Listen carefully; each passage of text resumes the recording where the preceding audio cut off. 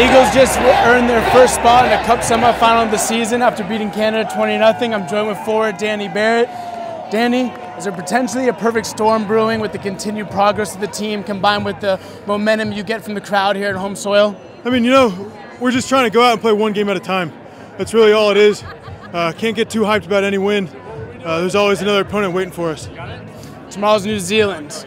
You started for the Eagles November 1st against New Zealand in a match you had to come out early due to an injury. How happy are you that you have another opportunity to play the All Blacks less than 4 months later, again here in America? It's an incredible opportunity for all the boys to be able to play an opponent of that quality.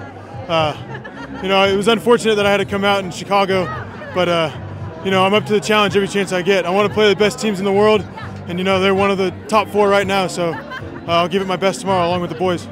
That's it here for day 2. We'll be back tomorrow to play New Zealand, the Cup Semifinal. Danny, thanks for your time. Yeah, no problem. Thank you.